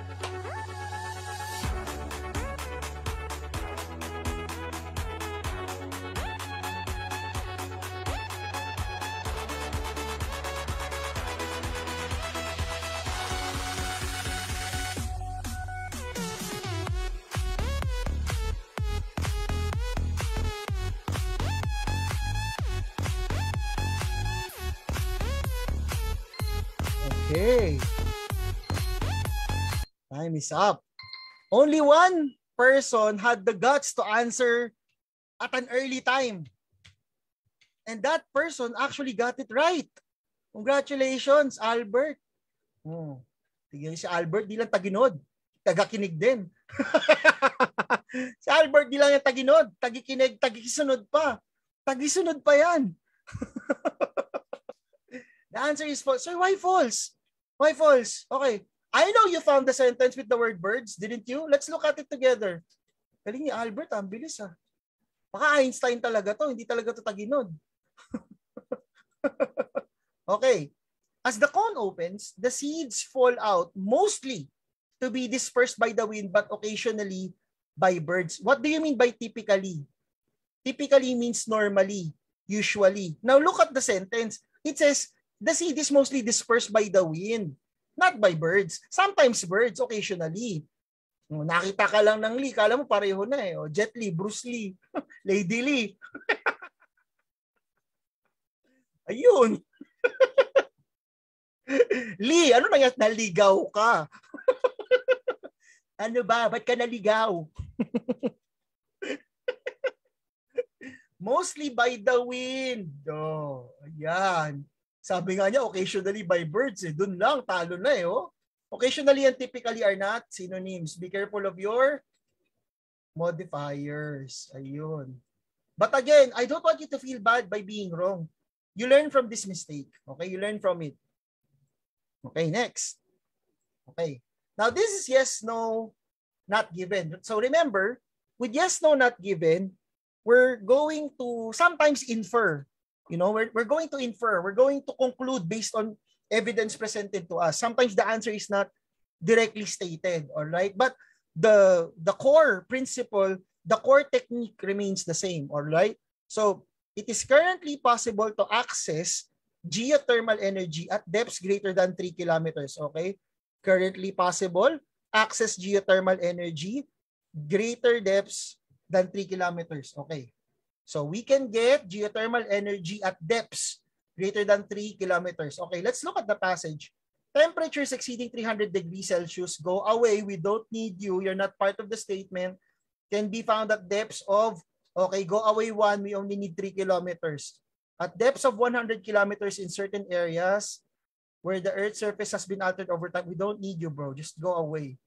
Such as through, we also don't need you.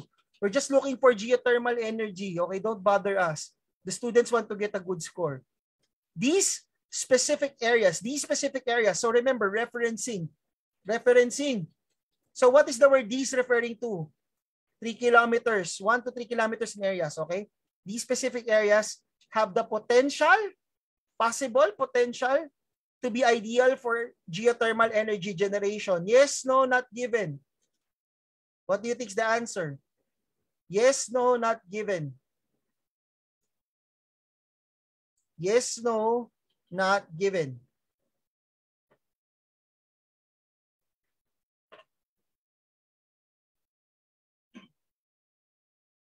Yes, no, not. Don't treat this as true, false, not given, guys. Okay, this is not true, false, not given. Don't like just think about the facts. Remember, this is the writer's opinion. You're inferring. You're concluding based on evidence. A lot of you are giving me the wrong answer because you're using true, false, not given. This is yes, no, not given. This is yes, no, not given. Use the evidence to conclude. Use the evidence. It's not very straightforward. It's not very straightforward. Is it possible? Is it possible? I'm not asking for the direct answer. Is it possible? Oh.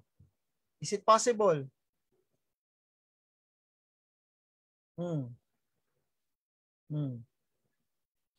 Is it possible? Is it possible? That's what you are. That's why, darling, the answer is yes. It's yes. The answer is yes. Now, you are aligned to answer no. I understand the people who answered no. Okay, don't get me wrong. I understand where you're coming from. Because you're looking at this, greater than 3 km. Okay, I understand where you're coming from. But you're treating this like true, false, not given. You're treating this like true. This is yes, no, not given. Is it possible? Conclude, infer. Right? If you can get geothermal energy at 3 kilometers, it's possible to get it deeper than that. Look at what it's telling you. At depths of 1 to 3 kilometers, it's a range. It's a range. It's a range. Yeah, it's tricky. I understand, Gian. It's tricky. That's why I said, don't treat this like true, false, not given. That mentality where, okay, it's directly stated. You have to be more careful. You have to infer. You have to infer. Okay? Don't overthink it. That's another advice I can give you. Don't overthink it. If the keywords are giving it to you, don't fight it. Okay? Remember that. Don't fight it. I know it's hard. Don't fight it. Don't overthink. Yan, maraming nadadali sa ganyan. Whether it's in speaking, writing, even in reading, don't overthink. The keywords, is it giving the answer to you? Then go with the flow. The advice I got before I took my Ielts exam, when it comes to the true, false, not given questions, yes, no, not given questions, just don't fight the question. Does that make sense?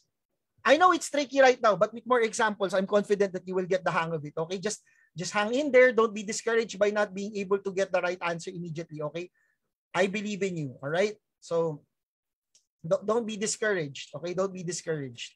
We're gonna get this. You're gonna get the hang of this. Okay, but that's my immediate advice, guys. That's my immediate advice. When you come to your IELTS reading test, don't fight the question.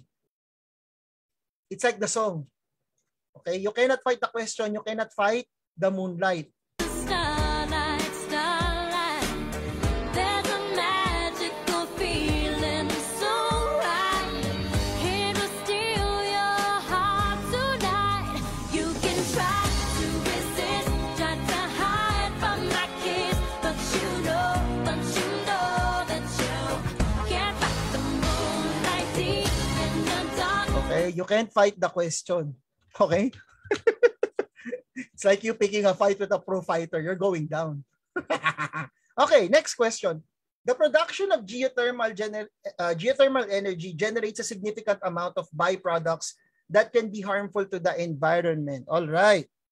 Keyword hunting. Production, geothermal energy generates significant amount, byproducts, harmful environment. Everything else is irrelevant. Unlike natural energy, which we don't care about, we're looking for geothermal. Unlike other natural energy sources such as solar, wind power, which are heavily dependent on weather conditions, geothermal, keyword, geothermal can provide, we don't care about consistent supply. We're looking for byproduct. Shut up. We don't need you. As a result, geothermal energy is 4 to 5 times more efficient than solar energy in terms of electricity generation. Now, we don't have a direct synonym for byproduct, but we're talking about efficiency here. You're talking about what it produces. So concentrate on this last sentence, guys. Concentrate on this. Concentrate on this. Yes, no, not given.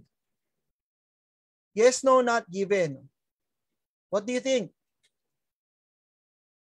Geothermal energy is more efficient than solar energy. Solar energy, does solar energy create byproducts?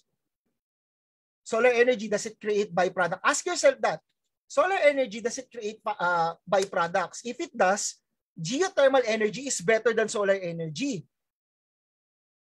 Oh, if geothermal energy is more efficient than solar energy, does that mean that it produces more harmful stuff for the environment? Solar energy is what? Good for the environment. But geothermal energy is 4 to 5 times better than it. Oh, yes, no, not given. This is the difference between true, false, not given and yes, no, not given. You're inferring. You're using evidence to come to a conclusion. You're coming to a conclusion based on evidence. Geothermal energy is 4 to 5 times more efficient than solar energy. Geothermal energy is better than solar energy. Check your statement. Geothermal energy generates a significant of byproducts that's harmful to the environment. Oh, what do you think is the answer? No. No, it doesn't. If it's better than solar, how can it produce a lot of things that are bad for the environment? You're bringing your understanding to the test. What did I tell you? Don't bring your personal knowledge because you're thinking, oh, geothermal, there's smoke. Oh, who's guilty of that? Huli ka. Oh, who's guilty of that? You're bringing your understanding to the test. Don't do that. Look at the passage. Maybe you're thinking geothermal, it produces a lot of smoke. No. Where in the passage does it say that? Look at the passage. Who's guilty of that? Come on, be honest. I'm here to help. I'm not here to condemn. Who was guilty of that? You're thinking, oh, geothermal produces a lot of smoke. Right? No. Focus on the passage.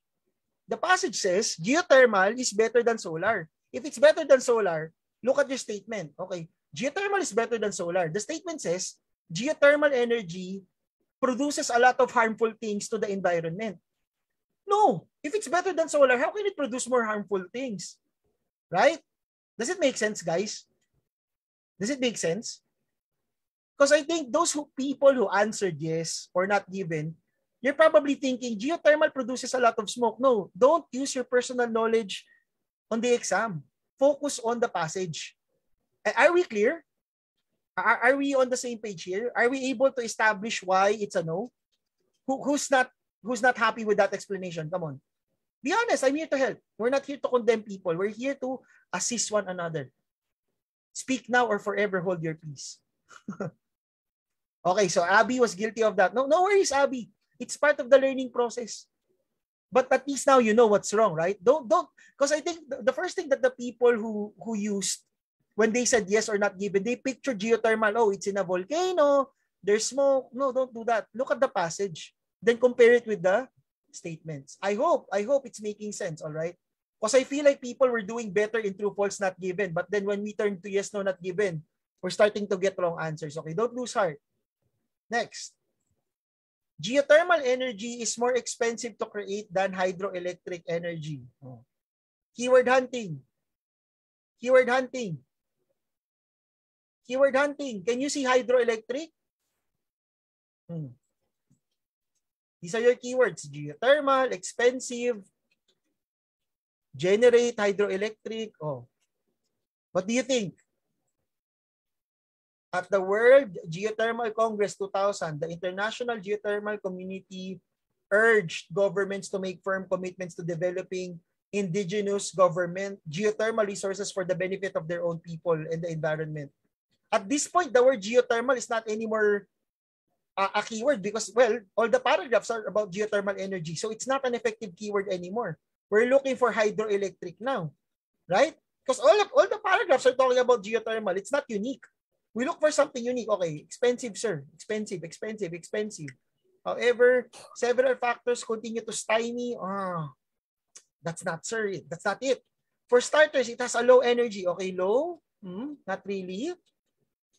Second, the cost remains high. Sir, expensive. Maybe this is it.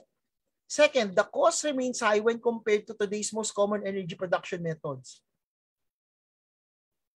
Okay. What do you think is the answer? Some people have already submitted their answers. To those who answered not given, you're correct.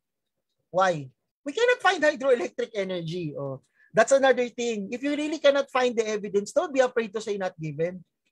Hydroelectric energy is one of the keywords and we cannot find it here. Automatically not given. So good job to the people who answered not given. Very good, guys. I'm impressed. What about the rest? So inaantok na kami. I understand. Some of you probably came from the hospital. Don't worry. Thank you for your service to the country and wherever you are. All right, let's try this one. 14. It can take a decade to develop a single geothermal power station. There are risks that must be considered when establishing a new geothermal power production facility. Oh, that's a keyword. Keyword. Keyword. Oh, keyword. Oh. The drilling, hindi naman sinabi sa statement, which must extend to, useless. Below the surface, no, we don't need you. We don't need you. It's asking about decade. I don't need all of you. Okay. From the planning stage to the start of operations, what is this referring to? The planning and the operation of the new geothermal power production facility. From the planning stage to start of operations, it is not uncommon for a project to last 10 years. Boom. Is that your keyword? Is that it? What do you think? What do you think, guys? Huh? What do you think? What do you think? Oh, dami na sumasagot, ha? Daya niyo, sumasagot lang kayo when I'm the one.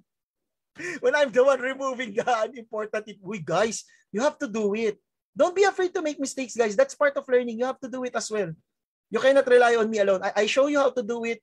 Do it even if you get mistake. If you make mistakes, it's fine. It's part of learning, all right? The answer is yes. Okay, why? So for people who answered no, understand that the word 10 years is synonymous to decade. It is not uncommon. So that means it's normal. It's not uncommon. Not uncommon. Which means, in other words, it's common. Nilito ka lang eh, no? Not uncommon means it's common. It's common for a project to last 10 years. 10 years synonymous to a decade. Oh, diba? Very good, guys. Okay. Number 15. Okay. The future of geothermal energy depends on the decline of fossil fuel resources. Okay, let's look at the important words here. We have geothermal, we have future. Geothermal is still an important word, but understand that it's not anymore unique. Almost every paragraph has it. So its value as a keyword is not as high as it used to in the previous questions. Depends, decline, fossil fuel. Those are your keywords. Okay. Clearly, more progress in the development of geothermal energy. Too many geothermal energy here. Again, its value as a keyword is diminished because the passage is about geothermal energy. So it's not anymore a unique word. Let's look for the other words. Oh, we see the word future here. Oh, futures here. Let's focus on that kaya, no? More research and development in the field as well as government support and a sense of urgency are required to propel geothermal energy into a promising future. There's the word future here. There's geothermal energy here. Do you see decline in fossil fuel? Natututo na. Galing.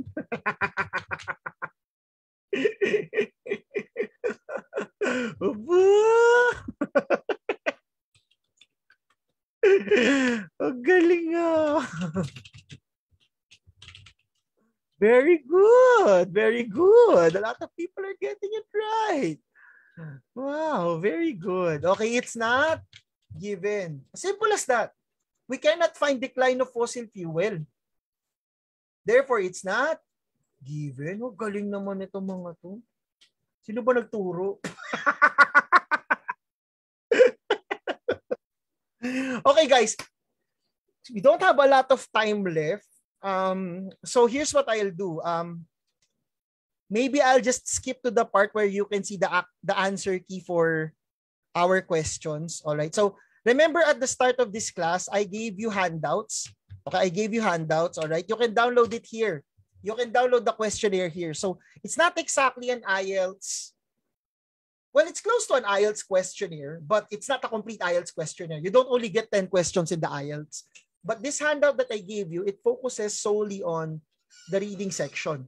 All right? Focuses on the reading section. And what I need you to do is to get a screenshot of the question. I mean the answers. Get a screenshot of the answers. And then you need to rationalize the answers. Does that make sense? That will help you become better test takers. Rationalizing. All right? Rationalizing. Okay? Because basically, if I give you the answers, you're not going to answer the question anymore on your own. But the point here is now to develop the ability to understand evidences. So just take a screenshot of the answers. Download the handout that I gave you. Again, I think I asked someone from the IFNG team to share it also on Facebook if you want. Yeah. And then just compare the answers with the questions. Rationalize. All right. So I hope you find these materials useful. All right. So other things that you can do to improve your skills as an IELTS test taker, definitely it helps to take a lot of practice tests. We talked about the value of improving your endurance, of trying to overcome the physical challenges of the test. And you can only achieve that if you are taking a very realistic simulation of the exam. So a lot of people, what they do, on Monday, I will focus on listening. Tuesday, reading. Wednesday, writing. That can work. That can work. Don't get me wrong.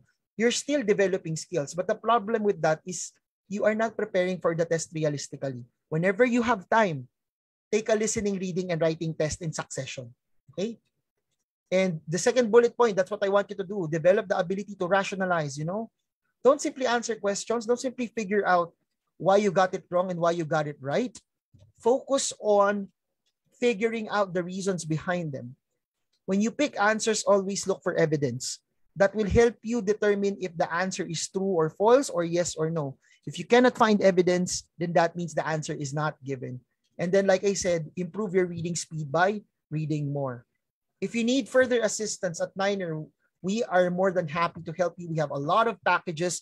We even have a free review program. All you have to do is visit our Facebook page, and you will learn about these packages, okay? You can study with us for free. You can study with us for as low as 2,500 pesos for 3 months. You can study with us for the rest of your life for 4,000 pesos. You can even study with us for just 3,500 pesos, and your enrollment will be valid for a lifetime, okay? For more information about our promos, please visit our Facebook page. By the way, we also are giving away prizes like weekly winners of refund for your review fee and monthly winners of a free Ielts exam. We are even giving a discount to OET test takers. So special thanks to Alex Monge for the slide that I used for this particular presentation. I also want to give a shout out to Slides Carnival and Splash and Pixels for my presentation.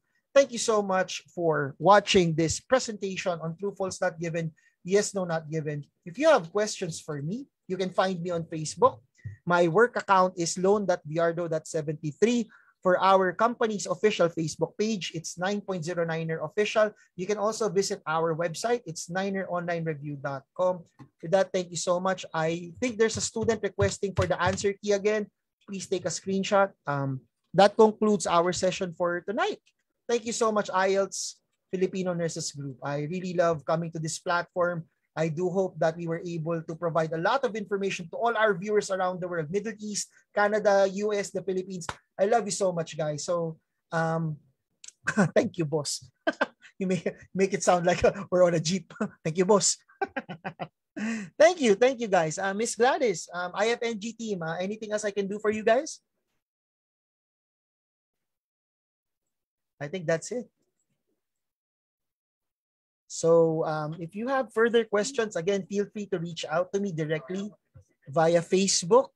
All right. So I think we will be ending the meeting shortly. Let's just like wait for the go signal of our IFNG staff. Not sure if they're muted or Yes, sir. Thank Ayan. you. All right. Thank you, everyone. Nag-fluctuate yung net ni Miss Gladys. But anyways, thank you once again, Sir Lone, and to everyone. Thank you so much, and see you next on Friday and Wednesday. All right. Thank you so much, guys. Hope you learned something. Bye. Thank you, Sir Lone. Yeah. Bye-bye. The father of topolism. Bye-bye. Thank you, Miss Bye. Angel. Thank you, sir. Thank you. Bye. Thank you.